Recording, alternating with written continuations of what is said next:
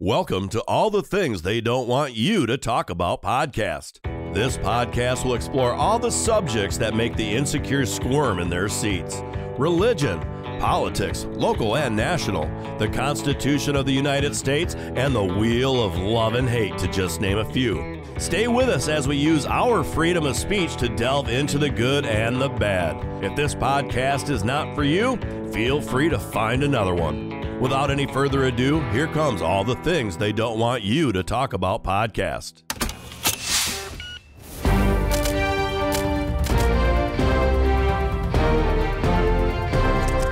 All right, thank you for tuning in to another episode of All the Things They Don't Want You to Talk About.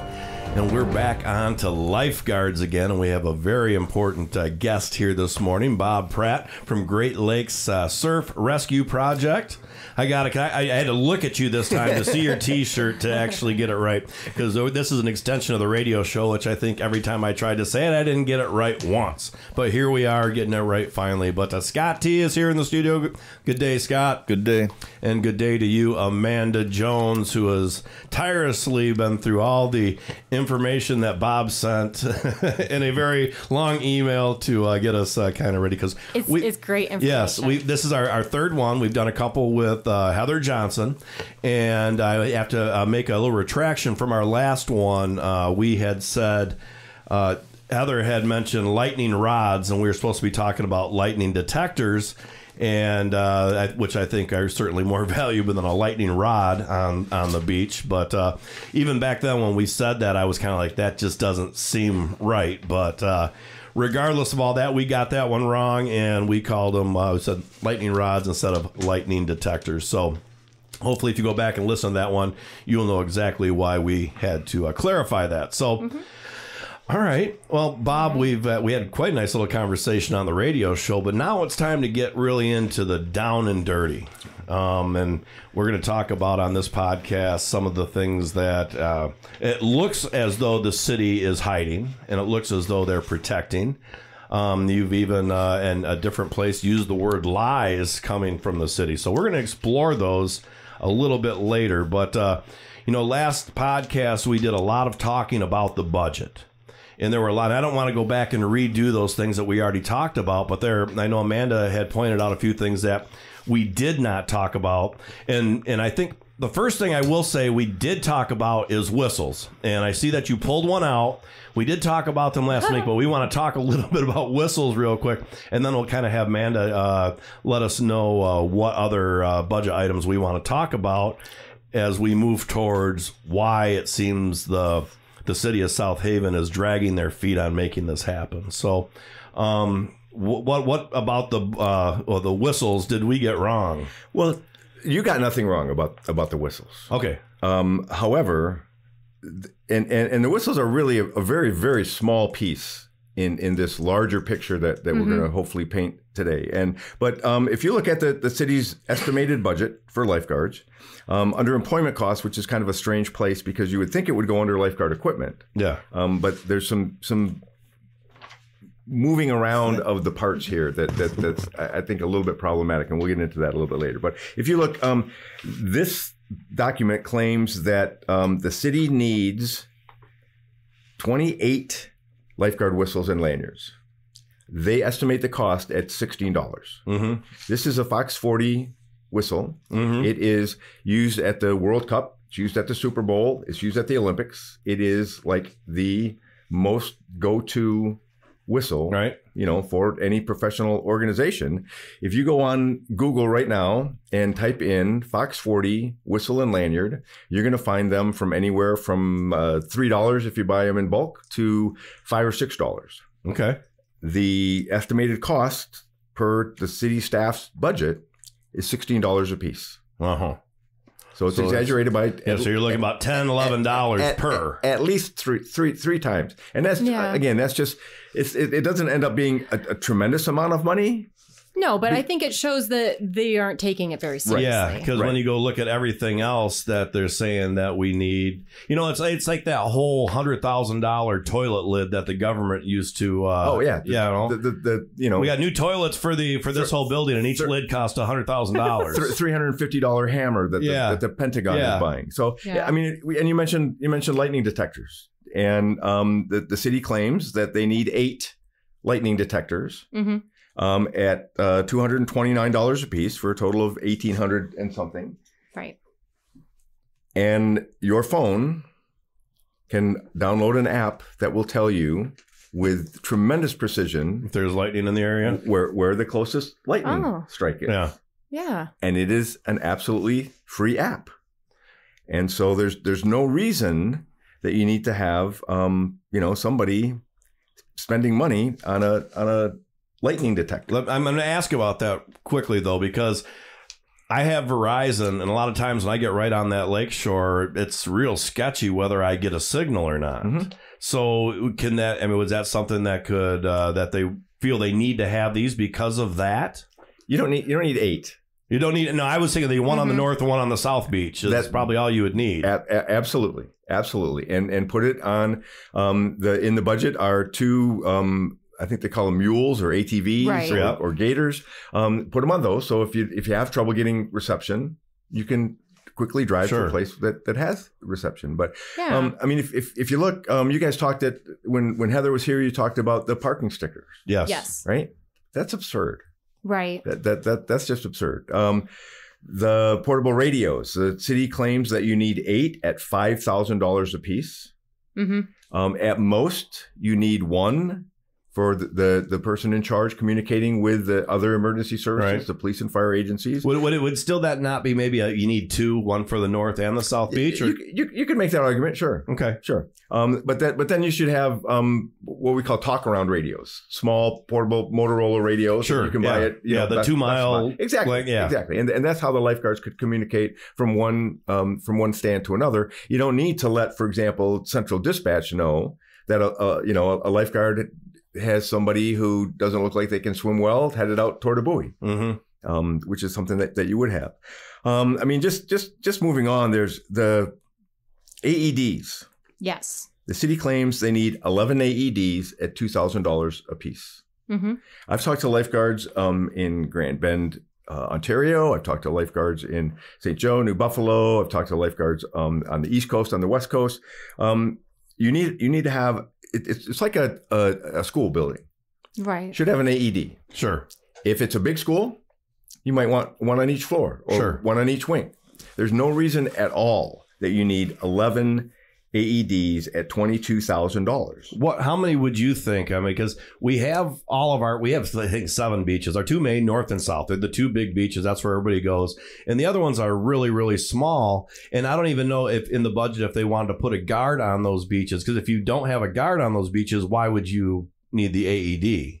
Well, it's nice to have AEDs, in remote areas in case somebody has a heart attack, because the AED really is of very little value in a drowning situation.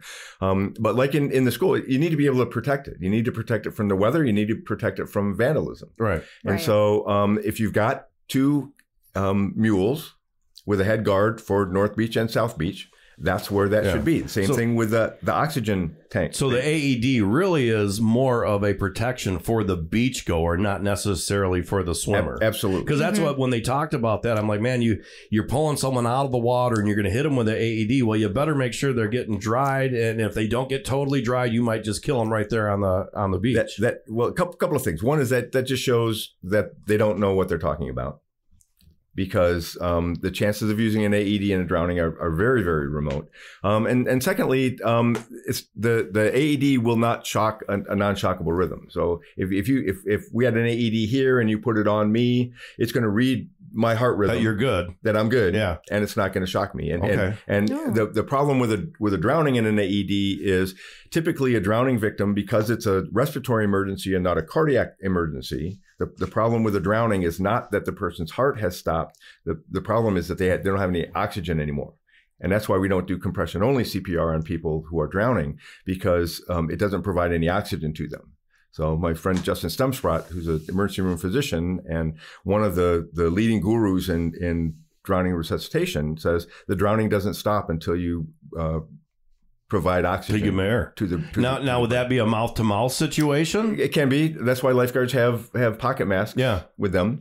And then also in the budget is an oxygen tank, and they believe they need 8, one for each lifeguard stand. I thought that was insane. It is insane. They need 2, one for North Beach, one for South Beach. Now, storing one of those, would that be something that can be stored on the ATV along with the AED and the first aid kits and all that stuff? Absolutely. Well, my question here, not only can it be, it should be, because that way, if somebody is at the concession stand or at the bathrooms and is having a heart attack, they can. It's like a little mobile ambulance. Hold on, absolutely. Let me pack the gator before we head over there, so it's already there. Oh, absolutely.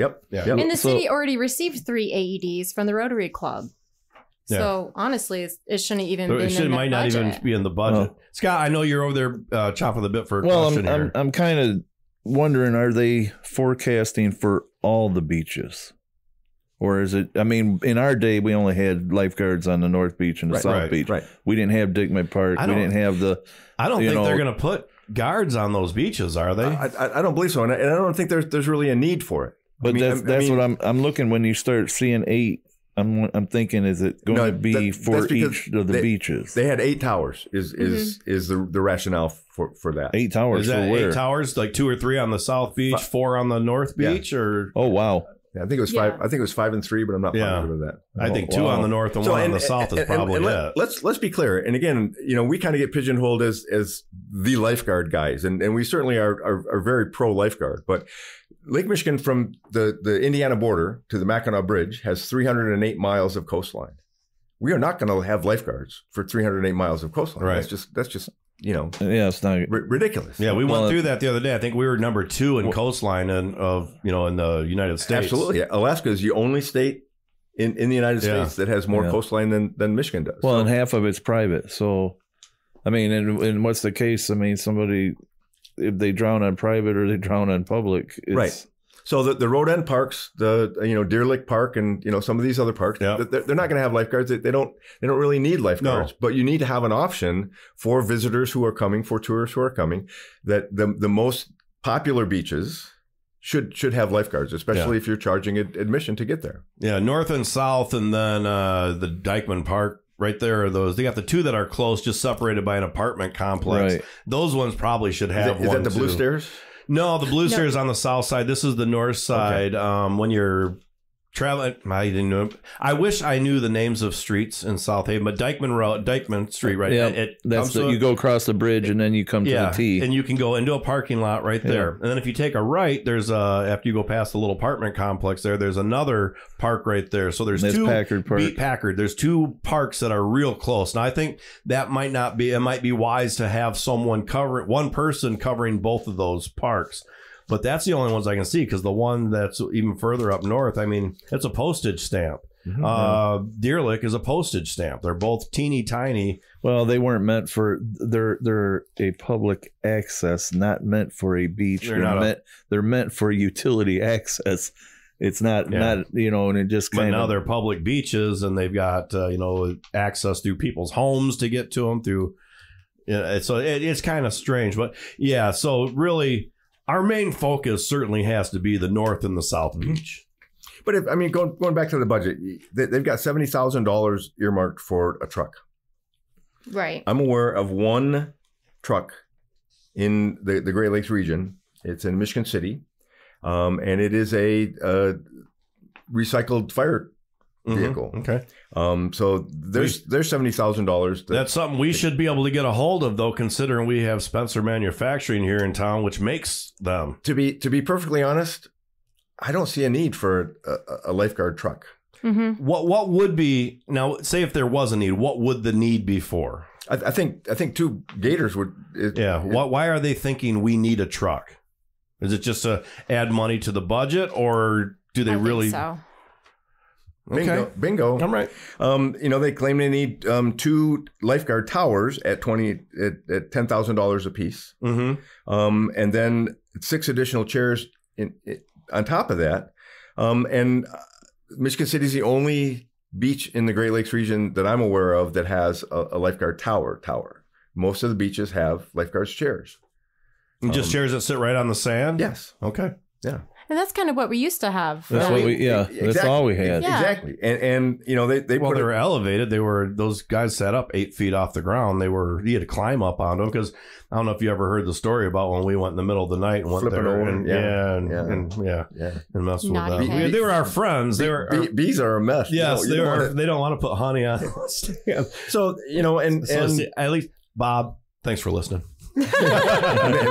many jurisdictions, right, have a wood shop in their high school. Mm-hmm. Yeah. And we do. And they make a program where they build and maintain. Easy enough. Yeah. Yeah. And, you know, do it at just for the materials cost.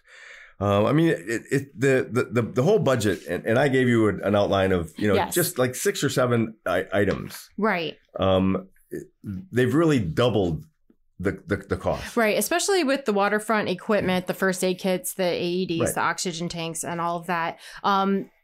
Probably could go the same with the spine boards because they say they need I could imagine, you know, needing maybe 2 per ATV. One on each. One on each should be beach. fine. Yep. I mean, and we could go through like line item by line item. They don't need 11 pairs of binoculars. They don't need 18 swimming masks, 18 fins, and 18 snorkels. Now, every lifeguard should have fins. Mm-hmm. And I know you guys had a discussion about that. We did. You are way faster. You're way faster in the water, Yes. but you're not as fast getting into the water. So you carry them down to the water. Yep. Uh-huh. You put them on in knee-deep water, and then you swim you out go. there. Okay. Now, I will have to, before you go, I have to preface the one thing about that is when you're in, not necessarily the lifeguard, in a panic situation, but they're trying to do things fast. They're trying to get out there as quick as they can.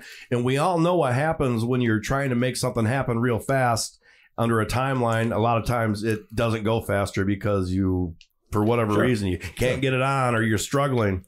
So the lifeguard should have their rescue can or rescue tube. Mm-hmm. They should have fins. They should have a rescue board.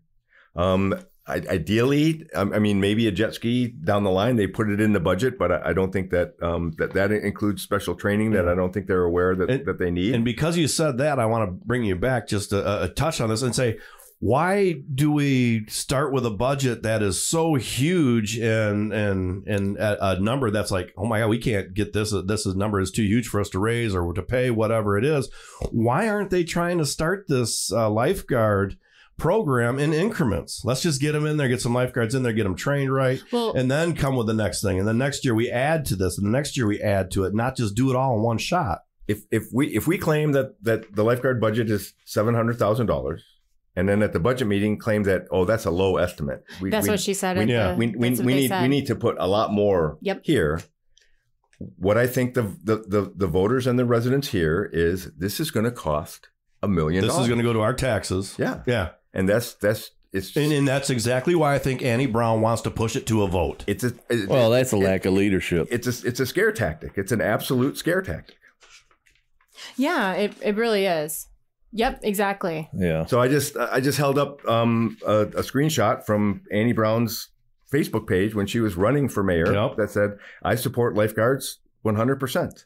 We have a moral obligation to do everything we can to keep swimmers safe." Yeah.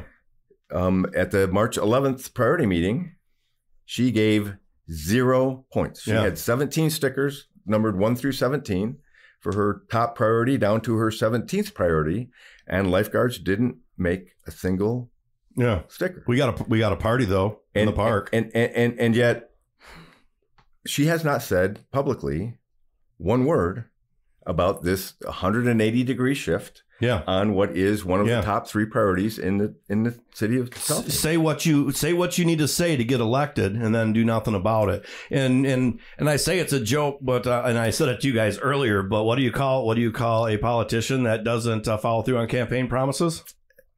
A liar. Well, yes, a liar. A one-termer. A one-termer. Yeah. Well, so get it done now while you can. And unfortunately, it's not the only misinformation. It's a polite way of saying lie.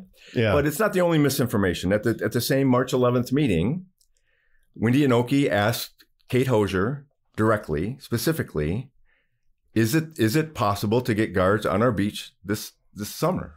And this is in March, so this was for 2024, for right now. And the response was that Kate Hosier had talked to several experts, and that no, it just wasn't possible.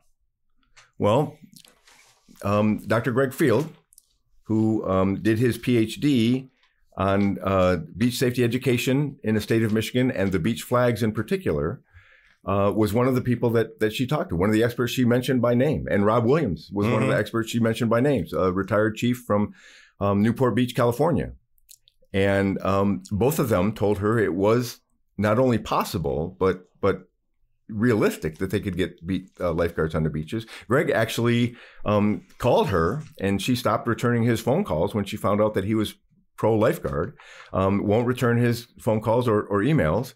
And he actually sent a letter saying that she misrepresented what he said. And again, it's just amazing how much bait and switch is going on. I told you that Annie Brown received a letter from Chris Brewster, former president of the USLA, offering the USLA support in creating a lifeguard program here.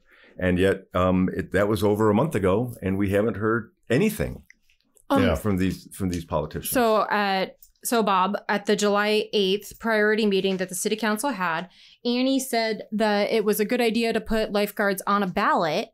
And she also mentioned that they need another legal meeting about liability because some people need to hear it again. So could we quickly, or however long it takes, talk about the liability issue so Annie understands? Well, speak slow. So here's the thing, and I'll use tiny words, but the fact of the matter is, and we get badmouthed by a lot of people here in South Haven.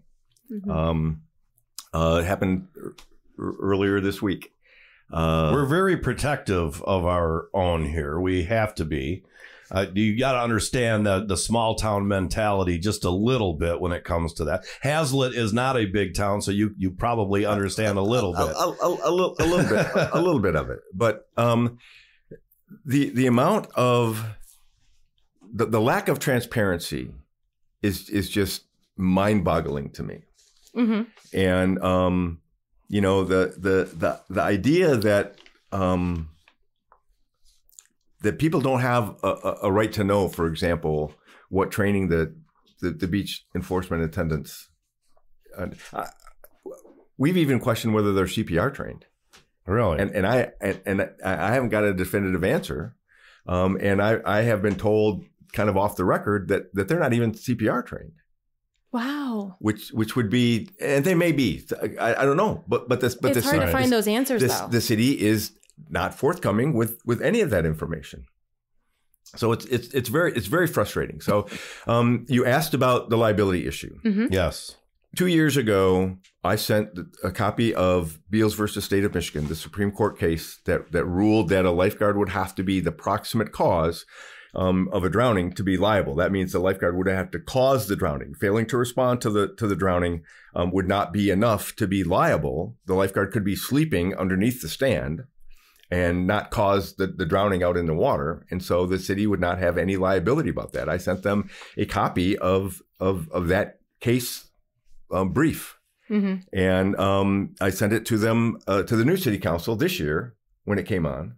So this is not new information for them. They've had this information for years. They just choose to ignore it. Well, and why do you think they're putting their head in the sand?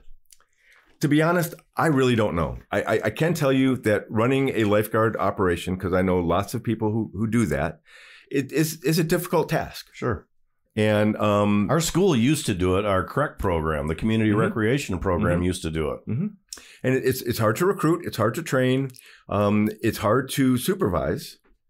But in the end, it's the gold standard. Yeah. And so, why would you not do that if it's not a matter of, well, we just, we don't want to for whatever reason, whether they just don't want the extra work or they don't want, to be honest, I don't know. And I wish they were more forthcoming, but they won't. Like I said, Annie Brown pledged 100% support. I sat at a Zoom meeting where she was directly talking to Lisa McDonald, the mother of Emily McDonald, Yeah. who fatally drowned with her boyfriend, Corey. Yeah. Yeah. And she said she will do everything in her power to bring lifeguards back. And yet she completely turned her back on that with no explanation whatsoever. And it's just, it's baffling to me how a community, whether you're for lifeguards or against lifeguards, if you have someone that is running on 100%, we're going to get them. We're going to do this, Mm-hmm. and then doesn't do one thing in that arena. Yeah. Yeah. That's just Yeah, it didn't even get brought up for halfway through the first year. They tried. Several of the council people tried, and they were shot down both by the manager and the mayor. Yes. And as I've been watching the city council and going to the city council meetings, that's the vibe they give, is that they want to move on to other topics and not discuss anything about beach safety or lifeguards in general. It's very confusing and very frustrating. Yeah. Despite whether you like all the tourists that come to town and all that go to the beaches, we can't roll out a red carpet to people and invite them in like we do. I mean, that's all we are. That's all our town has turned into, is a tourist town. We invite these people and come. We want you here, but we're not willing to spend the money to at least to make sure that you're safest at our biggest attraction. And we kind of stopped at this kind of a topic when we left the show, the radio show, but what's good for South Haven, and this was at the last little city council thing, what's good for South Haven is good for all of our neighboring communities. It's good for Bangor. It's good for Grand Junction. Right. It's good for everybody. And like Bob said earlier, a lot of the drownings seem to be Michiganders that are happening in our Great Lakes. So what's good for South Haven is good for all of Michigan and even all the tourists and that our visitors, come. yes. Because I know me personally in 2022, it was hard for me to go down to the beach because that's where I go. I drive through the beach every day, all these things. But knowing that kids and anybody was drowning there, it took me a while before I could start cruising the beach again. Whether you're against the tourism or not, it does affect us as citizens because then we're constantly reminded every time I go to the beach. I can't say I don't. Like, I know that people died there. Like, it's always in my head. Somebody died here. Right. And it's really weird. So again, the focus is on lifeguards, but I really want to broaden this out again. And we mentioned it during the radio show that drowning is a complex issue and it needs a complex solution. And lifeguards are only one piece of the puzzle with this. Right. And the flags are another one. And I think we should all agree that in order for the flags to be of maximum benefit, they should reflect the actual conditions at the water at the time that somebody's viewing them. Yeah. Yes. And so I'm very critical of the flag system because, as we've seen in the last week, it's often that the flags are not accurately representing the true danger there. And even that, you brought up a point when we weren't doing this or on the air recording. You brought up a point about how relative that flag really is. A green flag to me that's a perfect day. A red flag, I'm probably going to be okay with swimming. But some people who have never learned to swim or is very lacking in their skills, 3 inches of water could be deadly to them. Right. Exactly. And a lot of people think that they're a good swimmer because they can swim in grandma's condo pool, or their children are good swimmers because they've taken lessons at the Y. Well, the Y is always flat and warm and clear. Not a current. There's not a current. There's not a wave. And you take that good swimmer in a pool and you suddenly put him out in Lake Michigan where the water's cold and rough. And it's a completely different skill set that you need. Yeah. The answer is not put razor wire across the beach and close the beach. The answer is teach people how to accurately use and determine what their true capability is, what the actual conditions at the beach are, and then give them an opportunity to learn how to deal with the 3 foot waves, the 4 foot waves. I had, and it was kind of always kind of a joke when we said it. Or when I said it, but I always kind of thought that, it's almost one of those things where you have to go through one location to get on the beach. And during that, it's a turnstile type of thing where you got a video here and you got a video here about water safety. And they have to sit there like they're at an amusement park waiting to get on the roller coaster and watch these before they're let in. Sure. Now, it seems ridiculous, but it's exactly what we need to do. It's about education. And actually, there's a bill in the Michigan Senate right now, Senate Bill 736, sponsored by Roger Victory from the Holland area, and co-sponsored by my Senator Sam Singh. And it will mandate water safety education in our public schools, and it will be a game changer. It will be as important, maybe even more important than lifeguards on our beaches, because it will apply to not only Lake Michigan beaches, but also inland beaches and inland rivers and even backyard pools and things like that. So big supporters of that. Love to see that happen. I have to ask, because we're in a world right now that's so divisive with D's and R's. Do you see a difference between D's and R's with who wants water safety, or is that kind of a nonpartisan issue? So Roger Victory's a Republican. Sam Singh is a Democrat. They came together and said this is an absolute no-brainer. And they've gotten strong bipartisan support during an election year. Yeah. What about our local Democrats that can't seem to grasp that concept? I think I can't imagine anybody being against this. Again, I come from the fire service. You wouldn't think. So, all of you know what to do if your clothing catches on fire, because you're all younger than me, right? Right. Every child in America learns that. Why? Because most children have been to a fire station or had a firefighter come to their school the first week in October. Yeah, every week or every year. Every year for Fire Prevention Week. Yeah. Right? Why don't we do the same thing? We do fire drills in schools. We do lockdown drills in schools. We do tornado drills in schools. In Indiana and Illinois, they do earthquake drills in schools. Drowning will kill more kids than fire, lightning, tornadoes, school shooters, and earthquakes combined. And there is very little water safety education. Now, South Haven has a water safety education program that's fantastic. Yeah. Right. And that's one of the reasons that the locals tend not to get into trouble in the water here. But the fact is that somebody coming from Hazlitt probably gets very little water safety education. So education is a huge piece of the puzzle. What about making that actually part of the curriculum in a high school? Oh, this would be K-12. Absolutely. I think you got to be teaching kids how to swim in high school, no matter what. I can't. When I was in college, I played baseball. Well, our coach would bring us to the pool. So we're gonna swim. You guys are gonna be in the pool for a half hour and swim. Well, I was a swimmer. I would swim my laps. All the rest of the guys, their laps, they're going around the outside, half of them, because they don't know how to swim. I'm like, these are grown men that don't know how to swim. Right. And to me, that is just it's you should be able, if you can walk and run, you should be able to swim. Yeah. The National Drowning Prevention Alliance has a new program called First Sport. And the idea here is that swimming should be the first sport that you teach your children, because if you teach them how to throw a baseball, that's great. Right. But it's not going to save their life. Yeah. You can teach them soccer. Unless you got to throw a ball at someone who's coming after you or something. Right. But make that, everybody should learn how to swim and have the opportunity to swim. And we mentioned the flags, but the signage is also important. So thankfully, this year, after 3 years of harping on the city for the Marty Jordan Beach Safety Plan, which is a court-ordered plan that requires them to have, for example, the signage on the beaches and stuff, they changed the flag definition. Green used to equal go, which is scary as can be, because we've had at least 2 fatal drownings so far this year on green flag days. We typically have a number of drownings on green flag days. Believe it or not, we have more drownings on green and yellow flag days than we do on red flag days. This is everybody. It's green. That means everything's beautiful. I have nothing to worry about. And so they don't flag for offshore winds. They don't flag for cold water. And we think that's a mistake, not only here in South Haven, but we've expressed that to the state of Michigan, the Michigan DNR.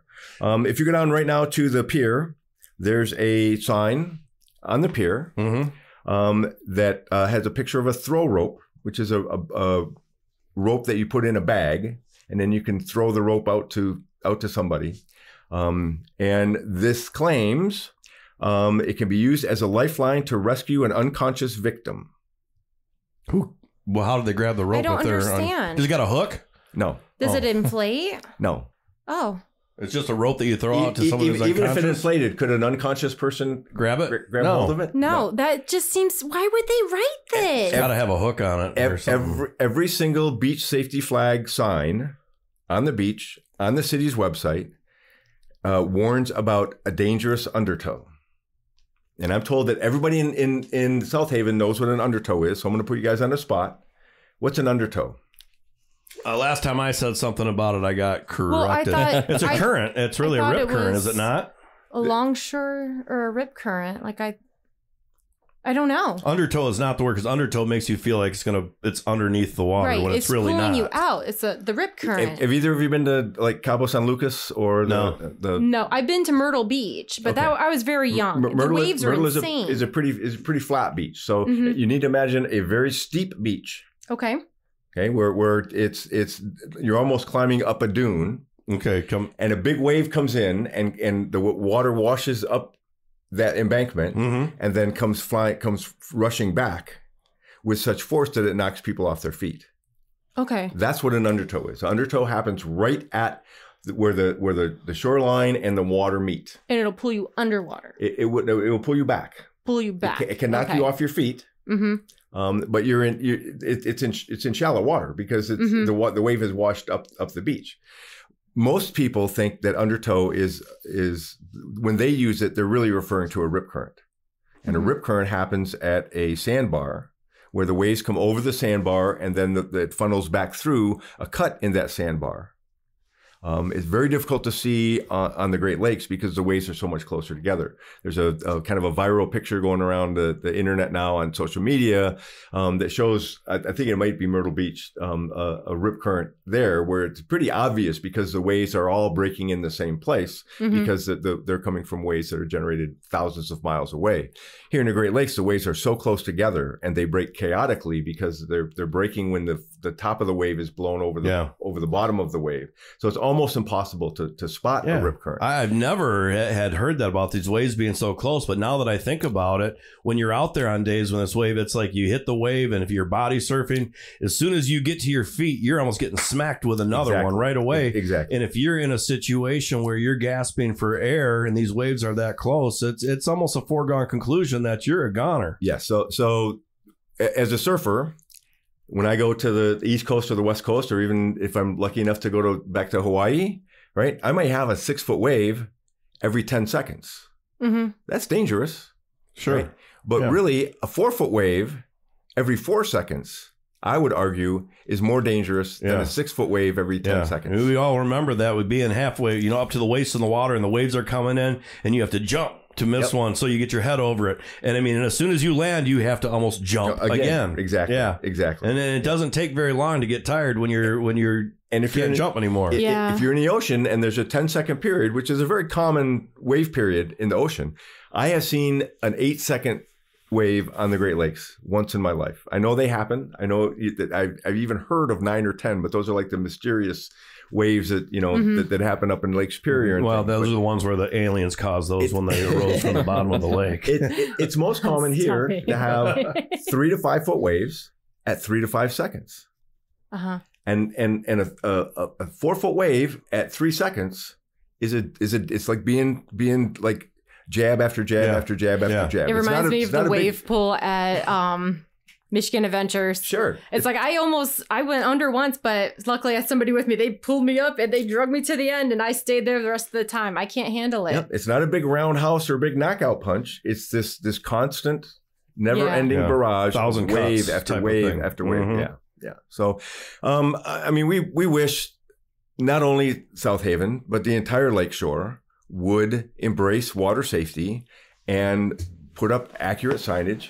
For example, up until a year ago spring, there was a rip current sign at the Holland State Park on Lake Meketawa.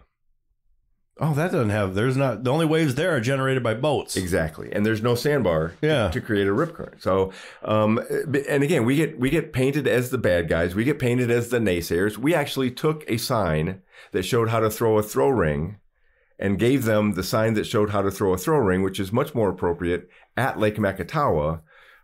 They had a great big wooden sign that said "dangerous undertow." They had a couple of inappropriate signs. There's a situation called an outlet current. We had 2 fatal drownings earlier this year up in Ludington State Park, where there's a small creek that runs out from Hamlin Lake, and that causes a dangerous current even on a green flag day. And so they had a couple of outlet current signs in Holland, and thankfully they've gotten a lot better. They have put their throw rings in cases. Their signage is much better. It's still not perfect, but it's much better. Like I said, all of the South Haven signs still warn of an undertow, which is ridiculous. The sign next to the pier, claiming that you can use a throw bag for an unconscious person, just doesn't make any sense. And this is really low hanging fruit. We're not talking thousands of dollars to do this. They made stickers for the signs where they said green equals go, and now it says green equals low hazard, right? Yeah. Probably didn't cost them probably under $50 to put those stickers on there and make it much more recognizable, make it much more accurate in terms of those things. Yeah. So, Bob, how long have you been really into making people aware about lifeguards and the rest of the water safety? I was a lifeguard in college. And so I've always been really, really interested in water safety. And then late in my career at the fire department, I was the fire marshal for the city.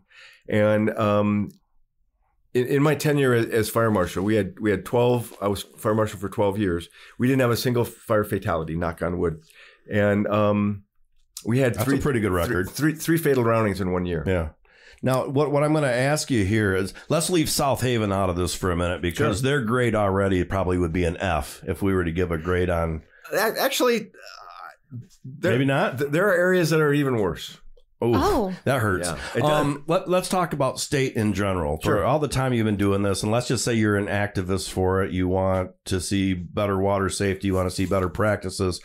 How do you think? What grade would you give the state overall for wanting to make this happen? The state of Michigan? Yes.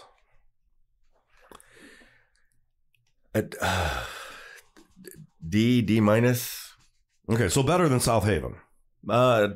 Maybe a little bit. No. So they're both. So let me just to put things in perspective. Yeah. You mentioned earlier, Scott, that Michigan has more coastline than any other state but Alaska. All right. We have more coastline than any other Great Lakes state. And yet we have fewer lifeguards than every other Great Lakes state. Oh. Indiana, Ohio.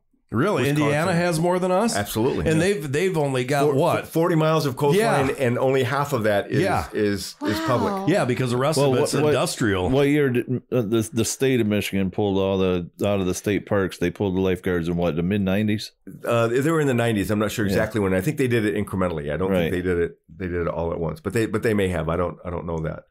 But yeah, so Indiana has, basically as much coastline as from here to New Buffalo. That is amazing. And you've got Michigan City has guards. Yeah. Indiana Dunes National Park has guards. Indiana Dunes State Park has guards. And Wilhalla Beach over towards Chicago. More guards than we have in Michigan. Mm-hmm. It's alarming. That is. Why do you think that Michigan and towns like South Haven are just going to drag their feet? Is it because they don't want to bring on the extra program? They don't want the extra work. They don't want to go find the money. What is their reason for this? As a retired firefighter and as a paramedic, it's just really hard for me to deal with bureaucracies that put money over life safety. Mm-hmm.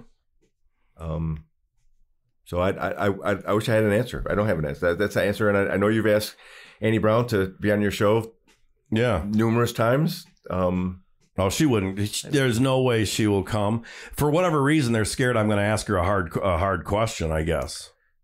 Oh, about the truth. About the truth. Yeah. And what she's done. I can't believe there are not 100 people lining up for every city council meeting where you only get 5 minutes to speak, but person after person coming in and saying, please make a statement about your rejection of the lifeguards after claiming to support them 100%. Well, they won't answer questions back to the public. And I find that very interesting because it's not a meeting. It's not a question and answer. You get to come up and say what you want to say to them. And you better say it correctly or you'll be interrupted and excused. Yeah. That's what I've noticed these past few months. very juvenile behavior. You got a little dictator sitting in that middle seat. Once again, I think she's really happy that she finally got that gavel. She's been wanting it for an awful long time. It's unfortunate, and you know, there's a situation a while ago where they were discussing lifeguards, and one of the council people, Mary Hosley, the mayor asked for a vote, and Ms. Hosley said, "I don't believe that we've had enough discussion about this." And according to Robert's rules, what happens then is discussion continues until somebody moves the question. Instead of asking the question is asking for a vote. Right. Moving the question is saying, we've had enough discussion. We need to vote on whether to vote or continue discussion. Yeah. And I need to vote, and I need a second. Someone needs a second. And so when Mary Hosley said, I don't think there's been enough discussion, what should have happened was either discussion should have continued or they should have voted whether to have the vote. But Mayor Brown just continued with the vote, and Mary Hosley said point of order, which, if you know Robert's rules, should stop everything. Somebody raises a point of order, that has precedence over anything, and nothing happens until the point of order is taken care of. Yeah. She said point of order, nothing happened, the vote continued, and then in social media, there were tons of people calling out Mary saying, "Oh, you needed to vote because that's what we pay you for, and you know that's what you're here for, and we didn't call you to stonewall this and make it. You should have voted. You should be impeached." Well, Bob, I don't think a lot of people are watching or listening to these things, because going to the meetings and listening to the meetings, I feel Mary had every right. She's not the one that needs to be recalled. The questions and all the things that she has. If anything, she's helped me understand so much more about the problems inside the city. So I know that I hope I'm not breaking a confidence here, but I know that she's reached out to some of the experts that we have put forward, but she's not allowed to copy other council members or the mayor or the city manager with correspondence. To tell you the truth, every one of those city council members should be calling these people to talk to them and get themselves educated. Because when I hear them say, here's an issue that we've had now for 3, 4, or 5 years in South Haven, and then you get someone on the council say, well, I don't really know much about that. Well, then you're not doing your job. You're supposed to know about that before you get here in this seat for that meeting. Right. Yep. Right. And Dr. Field lives in Holland. He takes phone calls he works for the CDC Foundation with an emphasis on drowning. He takes phone calls from people all over the country every single day answering questions. Because he's a private individual. Right. And people who work in the bureaucracy, they can't seem to take calls and they can't seem to make calls. Everything... To me, what I've noticed, they're all, and not to say that everybody on the council is like that, but as a whole, a lot of people nothing has any value until they think of it. And if you bring it to them and say, we should do this, this, and that, well, we don't want nothing to do with that. But once they get past that and they got that seed, and then they start thinking of themselves, then they start thinking it's a good idea. Once they think it's their idea, they may just push forward. I think it's because everybody else wants it that they've got their heels dug in and don't want to move forward with it. Whether I'm right or not, that's just an opinion. Just an opinion. I think it's just a lot of people aren't being either looking at the information or getting the information. I don't know what people's excuses are, but you have to. How easy is it to find on their website?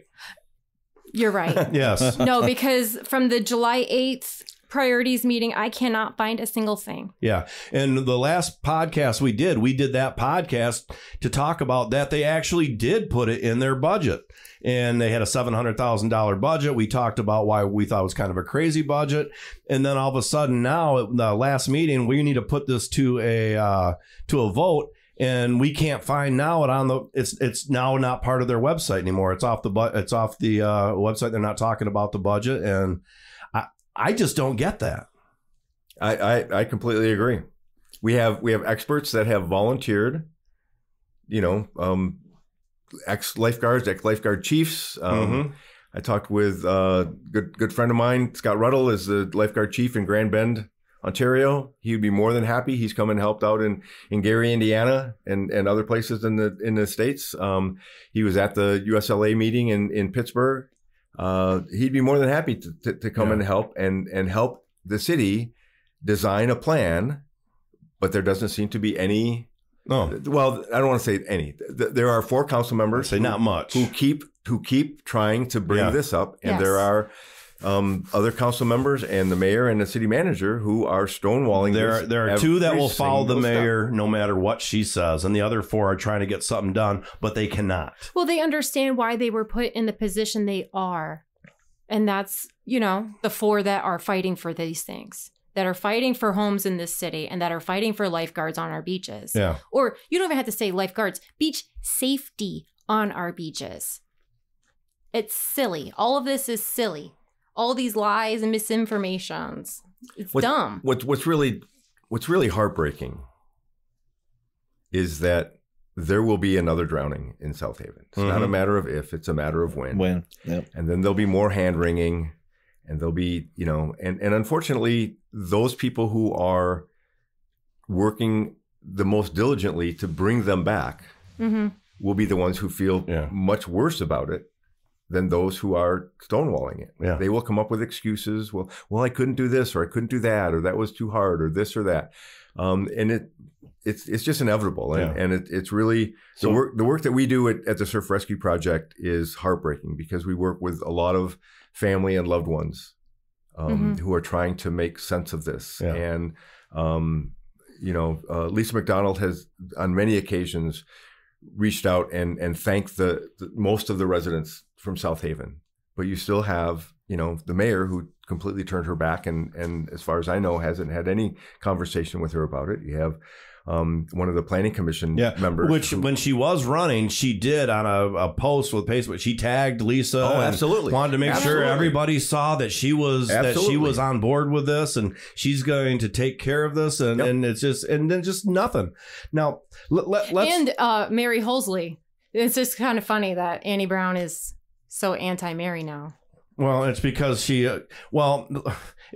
disagrees with her. And my guess is that anybody that disagrees with Annie Brown will not be on her priority list. That's just the way that is. She's lied to me straight to my face, and I don't go for that. And don't lie to me. Don't tell me something and do something the opposite. To do her bidding. And she sent her little lapdog out to do his whatever he needs to do because she didn't like something I said. I don't go for this. And she is very much don't talk about something that I disagree with. And I don't know. Before I go too far and say something I don't want to say, let's talk about the feeder program into lifeguarding. You know, like I said, back in the day when we were at Scott and I in high school, all of the lifeguards were swimmers. They're all on the swim team. They've all been through lifeguards. Now, with all that being said, there's a lot of people that are saying, well, we just don't want our kids as lifeguards. Maybe that they're not the right people for it. But why aren't we at least starting that feeder program in the schools to all these employees that don't work in the summer? Rob, that is a fantastic question. It's an absolutely fantastic question. And I chuckled a little bit because I've heard so many times, not only here in South Haven, but the rest of the state, we can't have 15-year-olds up on the lifeguard stand putting their lives at risk. Well, nobody is advocating for 15-year-olds to be lifeguards on surf beaches. You legally you can't for one, okay. But secondly, a robust water safety plan, like many of the beaches around the country has, is an absolute no-brainer. It's a win-win-win situation. So, for example, Evanston, Illinois, had a junior guard program.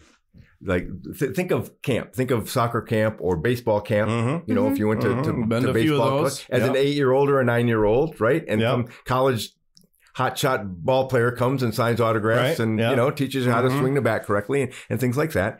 You pay good money for that.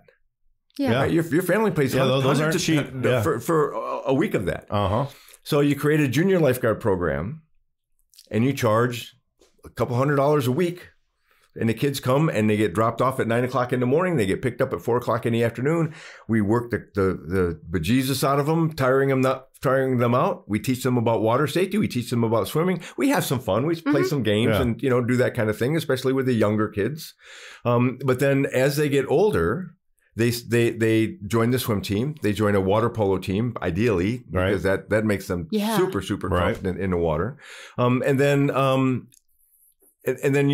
So even if they don't go on and become a real lifeguard, they've had water safety training for 3 or 4 summers in a row. So they are much safer at the beach. They're less likely to drown and more likely to make a positive rescue when it happens.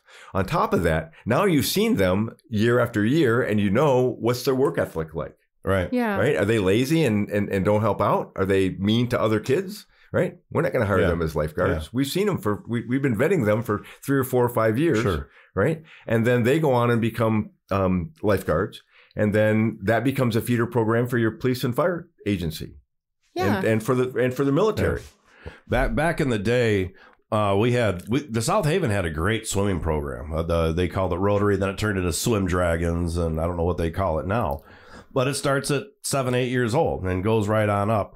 In CREC, they used to run programs for swimming lessons where they start almost time you come out of the womb up to like 12 years old when the last one is.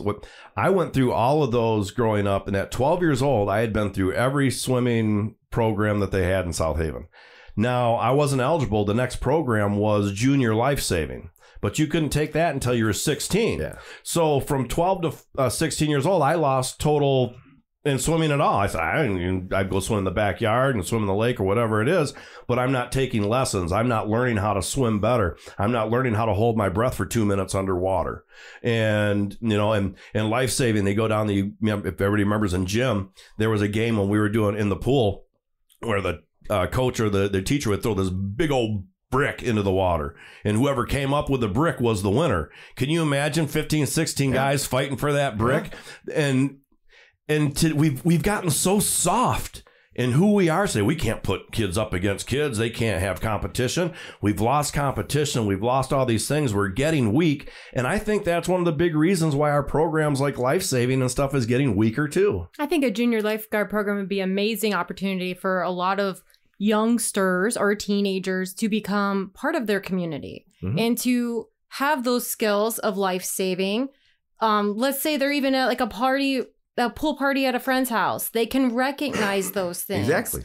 Like, it's a good thing, and I don't know why everyone's pushing back so much. At 12, make me take it every year till I'm 16. Absolutely. At least keep right. you engaged. And I know, I'm not sure the whole program at South Haven, but I know that every year my kids have been having a whole week of water safety. They go to the pool every day at the high school, and they learn to swim, and they learn things. Yeah. I'm not sure exactly every single detail, but it's good for the kids. Good friend of mine's a junior lifeguard instructor in San Clemente, California.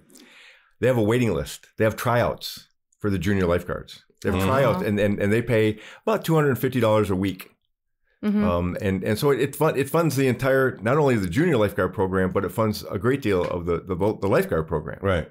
So, and again, it's a win-win-win situation. If you go to Australia, they call their junior lifeguards nippers, and it's very much like Little League baseball here. Can't say that in the United States. That's nippers. That would be a bad thing. It's an N-word. But so as a result, you go to a beach in California, and more than half of the people there have been through the junior guard program, been through the nippers program. Yeah. And so the beaches are much, much, much safer. We have a bigger drowning problem in the Great Lakes region than they do in the entire country of Australia. Yeah. To me, I think that should be a prerequisite to graduate. You need to be able to swim a 50 free without stopping, at least a 50. And balance a checkbook. Yeah. That brings up a really, really fascinating thing, because we do the Great Lakes Surf Rescue Project on top of the collecting the drowning data that we do and working with families and friends of loved ones. We also do education programs, everything from preschool kids, like Dave Benjamin is doing public presentations in Conneaut, Ohio, I told you during the radio show. And we do special projects. We work with task force all over the country. We go and advocate for new legislation, both in Indiana and Illinois. And, so we do a great deal of things. And I just lost my train of thought where I was going. Well, guess what? I've done that 3 times so far during this podcast. Doing your work together. So one of the things we do is education. So we've done more than 1,200 public education programs in the 10 year since 2010. And so I'll go and we start out our presentations and we'll ask the kids, whether they're in preschool or high school, raise your hand if you know how to swim. 90% of the kids raise their hand. So think about this. 90% of the preschoolers believe that they know how to swim. Wow. And that was our reaction. Wow, there's something wrong here. All right, let's find out. There's something scary. No. So we did. That's exactly what we did. We didn't throw them in the water, but we said, okay, so what does that mean? So we got permission from their parents and from their teachers, and we sat some of the kids down. We said, what does it mean when you say you know how to swim? And kids say, well, I know how to swim with my floaties on. Oh, I know how to swim with my puddle jumper on, which is super, super dangerous, right? Or I know how to swim. I have a backyard pool. Oh, how big is your backyard pool? Oh, this big around. It's 4 feet around. Yeah. How deep is it? Well, it's like 6 inches deep, right? You can buy them for $10 at Walmart, right? And throw some water in it. And then what do you tell the kids when you fill it with water? You guys want to go? You guys want to go? You want to go swimming? Yeah. And then when they come to Lake Michigan, right? And we tell them, look, Billy, you got to be a good swimmer in order to go out in Lake Michigan. Mm-hmm. I am a good swimmer. I've been swimming in my little 6-inch deep pool for weeks and weeks and weeks. But doesn't this now kind of start falling into the education of the parents also? Oh, absolutely. Because if I've got a 4 or 5 year old, I'm not saying just go out there and swim, even when it's calm, and I'm going out there with them. And we've talked about this before. And I understand the need for lifeguards. I understand the need for water safety, but I also understand the need for personal responsibility. Sure. And we seem to be in a culture that you don't have to have any personal responsibility anymore. It's all on somebody else. Well, I think we've done a disservice to our communities by not embracing water safety across the board. And again, being pigeonholed as the lifeguard people is problematic because lifeguards aren't the solution. They're a part of the solution, but they're not the only part of the solution. There's just kind of a stopgap. Right. And it's it's the last thing. So if the signs don't work, if swimming lessons don't work, if the flags on the beach don't work, then it's up to the lifeguards to save it. But let's bolster all of these things moving forward and make sure that all of these things are taken care of. And drowning is the leading cause of accidental death in kids 1 to 4. Yes. Mm-hmm. It's the second leading cause of accidental death in kids 15 and under. I mentioned that more kids will drown every year than, fire, lightning, tornadoes, school shooters, and earthquakes combined. So it's a huge, huge problem. If you have a 2-year-old, you can't take them up to Myers without putting them in a car safety seat. If you buy a vehicle that's built, I think after 2017, it's going to have a backup camera. Yeah. Because we run over. We've lost too many kids that way. Well, yeah. a couple dozen a year across the United States. We'll lose a couple dozen kids this week to drowning. Mm-hmm. And yet there's nothing between here and the water that, that protects them the way that a car safety seat does. So I think we need a full change of orientation. We need a whole change of mindset to let's not close the beaches. Let's not fly red flags. Let's teach kids how to swim in 3-foot waves. And yes, we can warn them about it, but let's protect them with lifeguards once they get there. Right. I think we do a tremendous disservice by, especially like the other day, right? There was a red flag flying. Mm-hmm. The waves were not breaking at all, except right on the shoreline. The buoy, the South Haven buoy, had the waves at 1.6 feet. And yet there's a red flag flying, which in South Haven means that the beach is closed and you're subject to a $1,000 fine because that's too dangerous. Mm-hmm. Let's teach kids with a junior lifeguard program, with a learn to swim program, let's teach them how to deal with 1.6-foot waves, right? Yes, let's continue to fly the flags and warn them appropriately, right? But let's give them the tools so that they can go out and enjoy those wavy days, right? The same those way are the best days. They are no question they're the best days, right? Today, most fun days ever were on 6-foot wave days out on the lake. I'm going to go surfing after I leave here, right? Because I love the lake and I love to recreate in the lake, and it breaks my heart that there are people who are like trying to stop people from going into the water. And let me just another thing that is just absolutely asinine, in my opinion, is the fact that here in South Haven, a red flag means it's too dangerous to go in the water. You're subject to a $1,000 fine if you go in the water. But if I walk down the beach 5 miles to Van Buren State Park, a single red flag means that it's dangerous, but open, perfectly legal for me to go in the water. Right. And a double red flag means that it's too dangerous to go in the water. What's next? A triple red flag? A quadruple red flag? How many red flags do you need? Yeah, exactly. So it's just the whole system, from the signs to the flags to the lack of lifeguards, the whole system is broken. And I would love to see, and we've been advocating at a state level to try and get a task force together with legislators and experts to address this problem, because Michigan has a drowning problem. Do you think that's where this really needs to start, is the Michigan legislature, and then saying and coming up with policies and laws and saying, okay, now you cities that are on the border or on our lake shores, you have to do this if you're going to have a public beach? So when I first started in drowning prevention almost 20 years ago, one of the gurus of the industry told me that the only way things get accomplished is through legislation. And it made my skin bristle.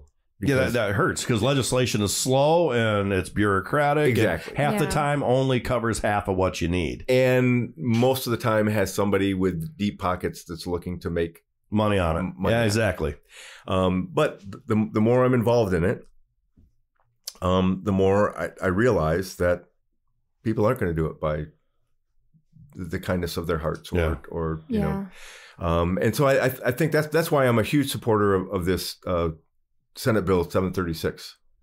I think it will be an absolute game changer.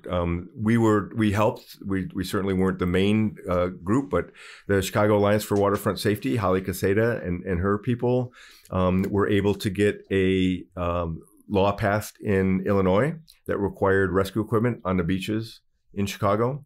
We know that many lives have already been saved because of that.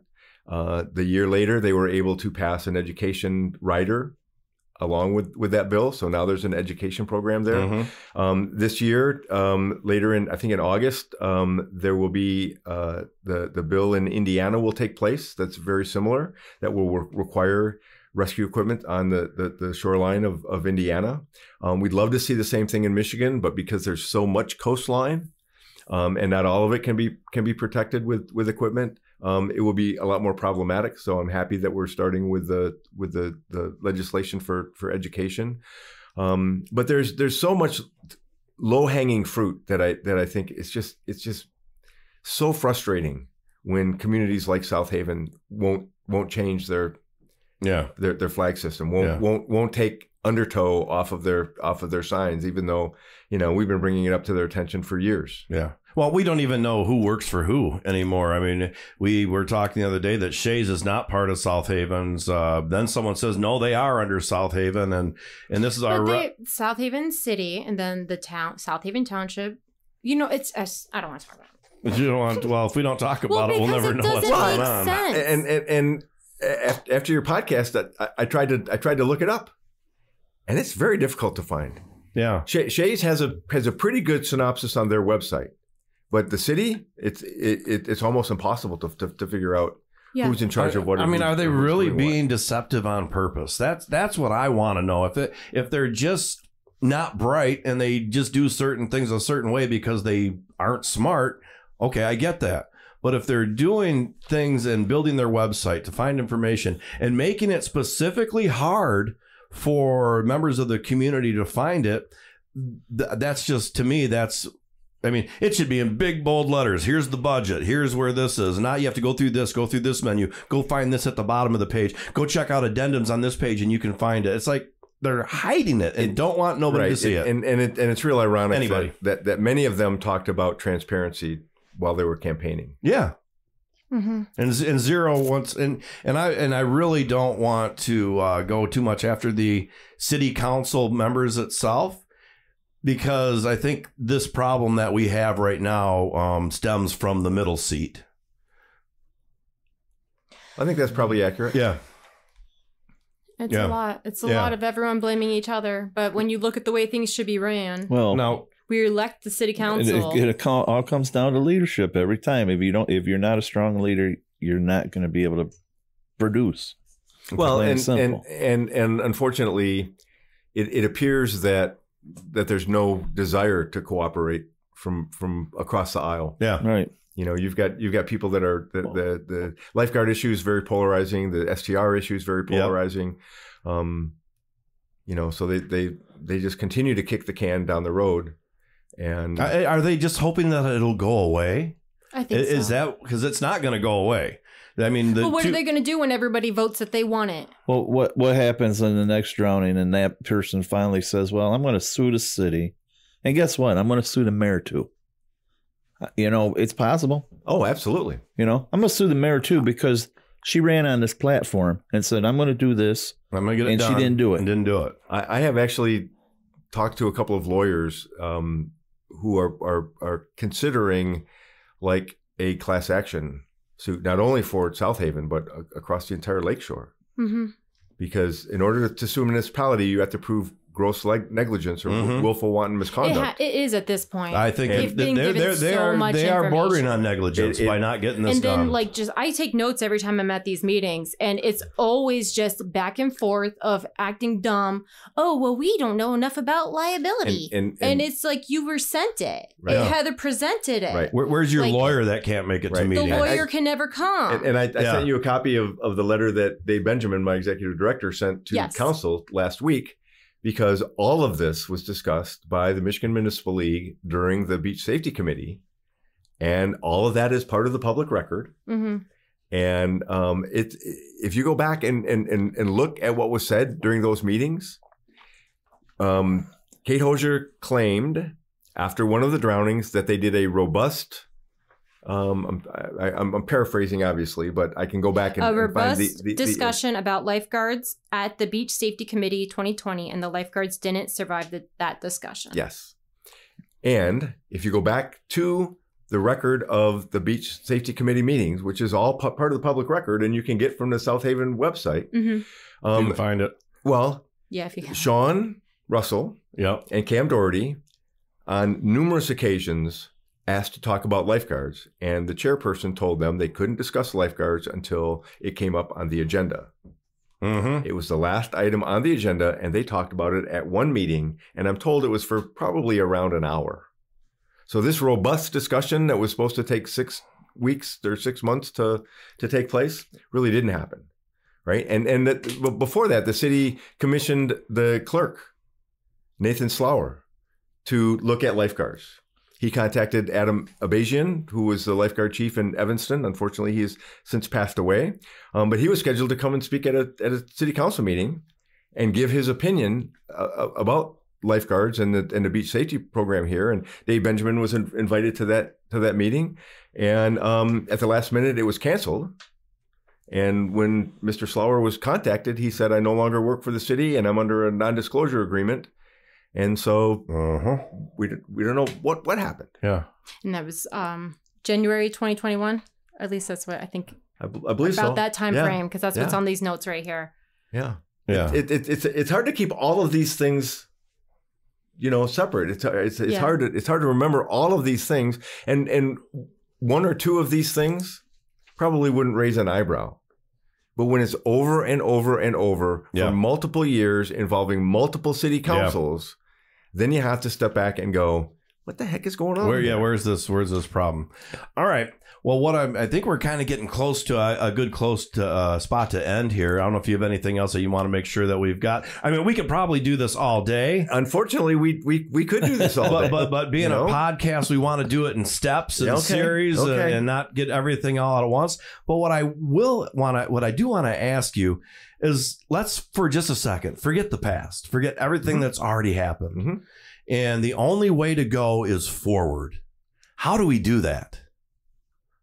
I think the most important thing that you do is you leave your ego outside of the room, and you come in and you say, we have a problem. Not just South Haven, the entire state of Michigan. We have a problem with drowning. We have a problem with water safety.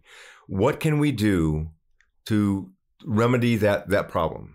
Mm-hmm. And it's pretty obvious, right? There is accepted best practices across the country, across the world, mm-hmm. right? Let's look at what other communities are doing to combat this problem, and let's see if that is a good fit for us. Okay.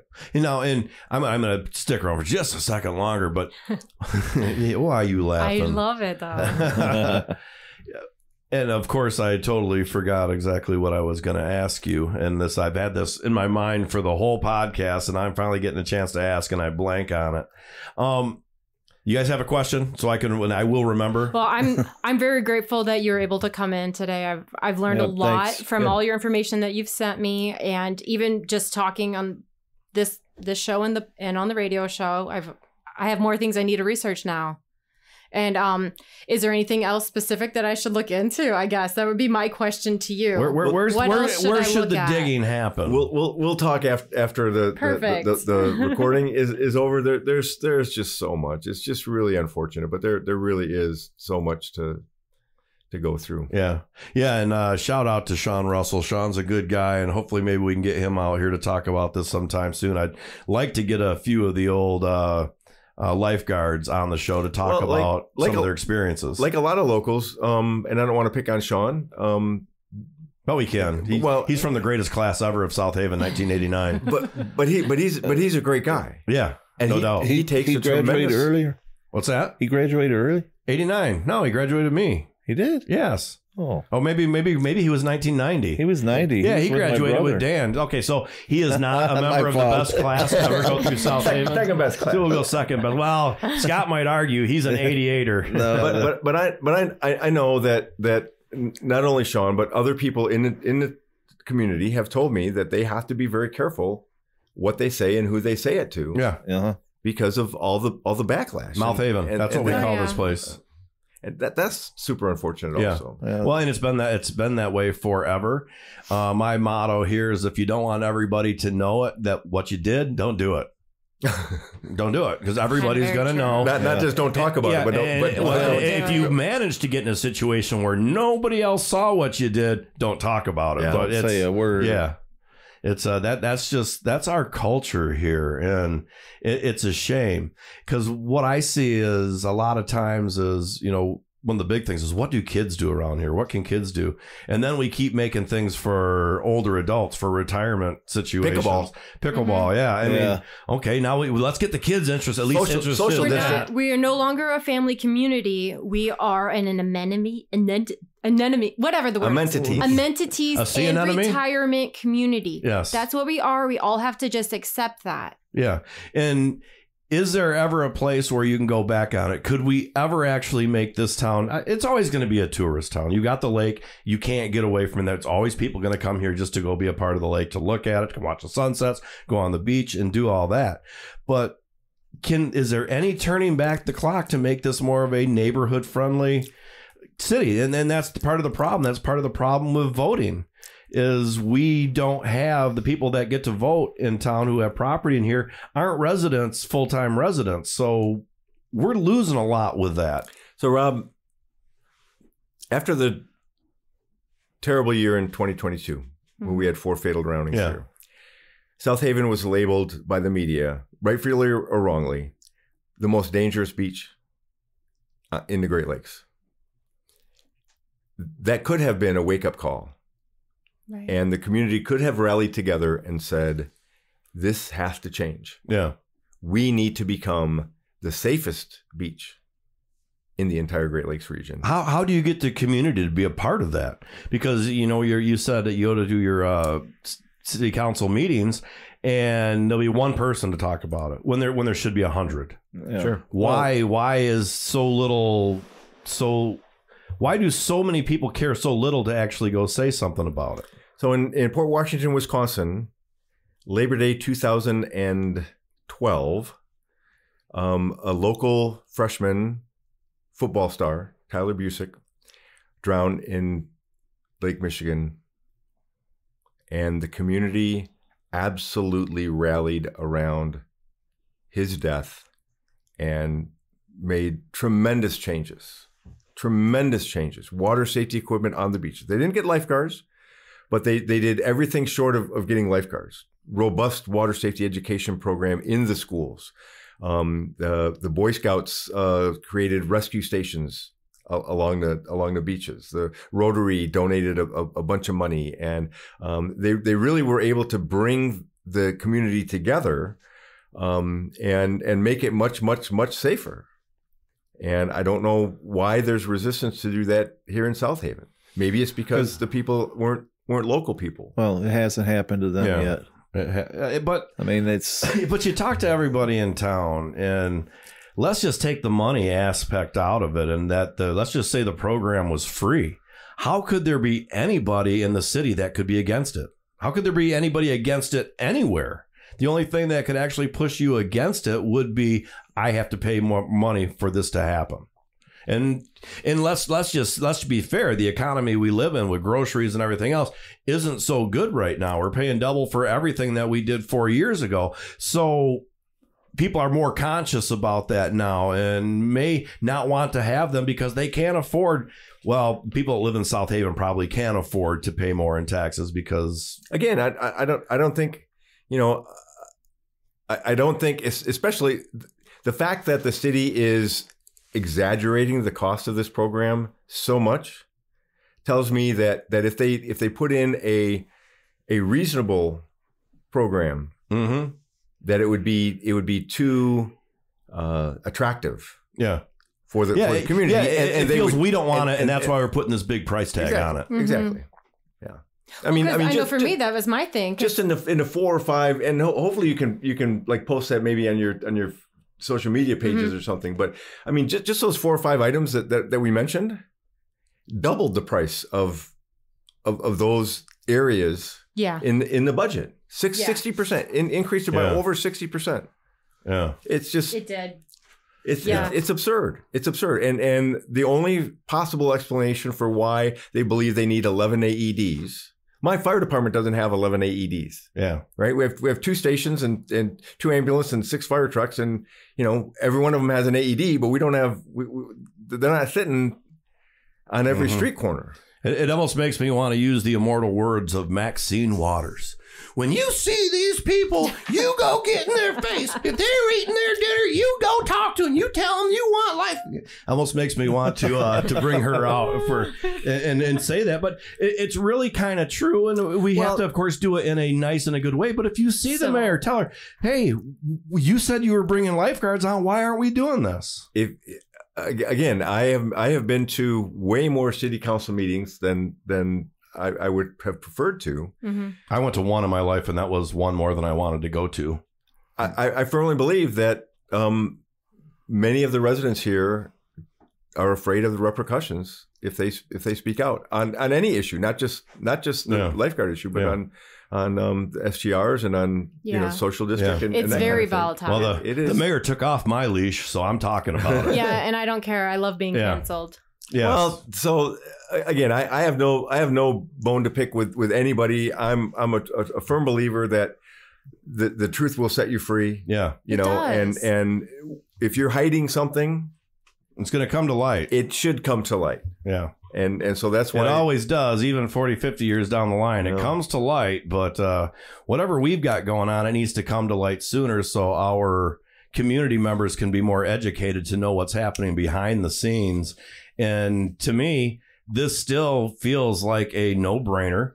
It seems as though that probably with 1 year and a little time on a capital campaign, you can get $200,000, $250,000, $300,000 to get a program started right away.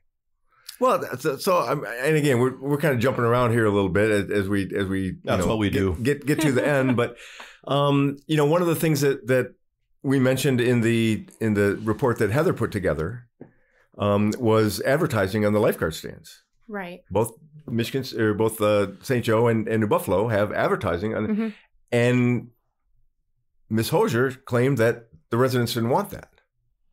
Not here in Little Beverly Hills. and Martha's Vineyard. It strikes me that if they want to put the lifeguards up for a vote, they could also put up for a vote whether they put advertising on the, if it's going to save the residents money. Right. I went to I wish I could remember the name of the brew pub that I went to, but they had a big mural. And it had a picture from 1920 something. That's Harbor Light of the pier in town. Yeah, Harbor Light. Yeah, and what's on the pier? A great big advertisement. Big advertisement. I don't remember what it was for. I think it was ice cream or a restaurant or something. It's probably Sherman Dairy back in the day. But so this is not a new concept. Yeah. Right. And if cost is what is holding you back, put advertising on the lifeguard stands. Yeah. If they don't want that, then find another way to fund it. But don't just say that, And that's so silly about, people don't want. No, we don't want short-term rental signs in residential neighborhoods for commercial properties. Yeah. That's what we don't want. We want lifeguards. We want to feel safe. Again, there's 100 ways you could fund this whole program with a $1 bed tax on the STR. Sure. I mean, you're looking at or even on the hotels. You're looking at almost on all of them. On all the rental there's properties. lots of stuff that can happen with short-term rentals to fund this. Yeah, and of course, we need to find out where the money for beach parking is going before we double the prices. Good luck. Yeah, because those prices, $20 is for go down on the beach, and $20 if you pay it on the beach, and it gets you to park anywhere in South Haven throughout the day. That's awesome. The people are going to pay the $20. It's a flash in the. You can fill out a FOIA request, but they'll just deny it. And yeah. Well, see, that's why I'm badmouth you because there are some FOIA requests going through town right now.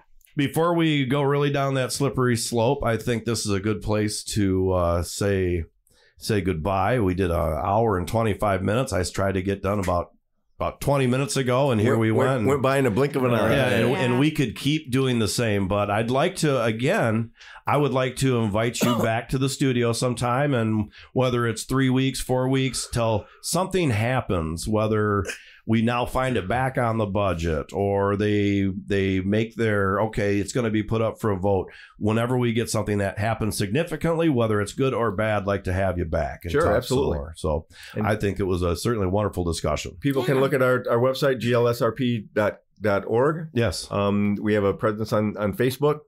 We answer any questions people have, even if they're insulting questions. Mm-hmm. We've received an awful lot of, not fond of the threats, but we'll respond to those also usually. But threats, it just has no place. Now, if someone has a question and wants to ask you, hey, I don't like what you're saying, why are you doing that? That's a different. But for people to make threats, and everybody on Facebook, it's almost, there's always the one you have to kind of worry about, but most of them are just scared little wimps behind their keyboard who won't ever in a day say anything to anybody's face. I will say though, Bob, you commenting on one of my posts, I commented on somebody's thing and you commented underneath it, and that's kind of what sparked all of this here, because I was just like, I don't even understand what's going on. So I'm grateful for your presence online. She's like, is he being mean or is he like? I said, well, I think he has a straightforward approach. I think is more what I saw, and now and people are often admonishing me and my organization. We need to be kinder and gentler and nudge people in the right direction. Well, when you've been tracking fatal drownings for more than 13 or 14 years, mm-hmm. and every day you get more reports of more fatal drownings happening, and you work with families and loved ones, your patient runs pretty thin. Yeah. And especially your intolerance runs people thin, just need to pay attention to the flags and the riptides. No. The more I've learned, the more I understand why the people who are so passionate about this topic are.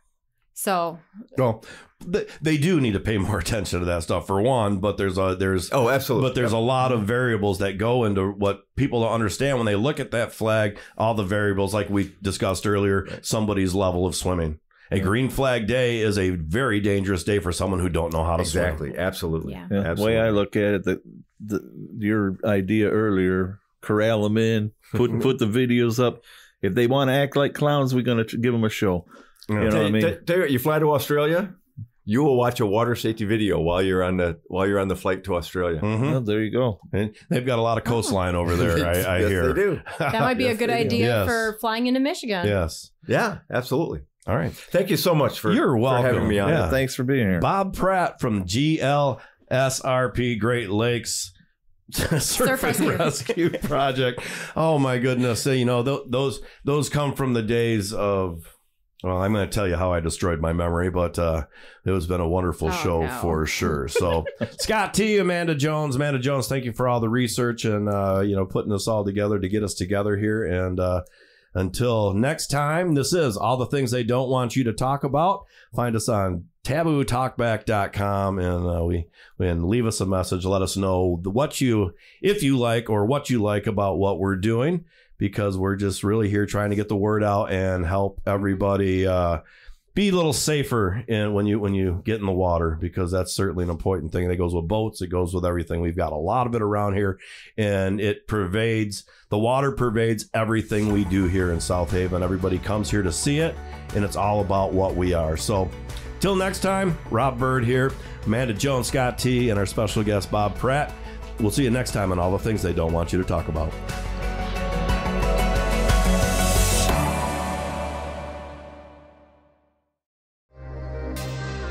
All the Things They Don't Want You to Talk About podcast is part of the Rob Byrd Moondog Podcast Network. Go to tabootalkback.com for more information. Copyright 2024.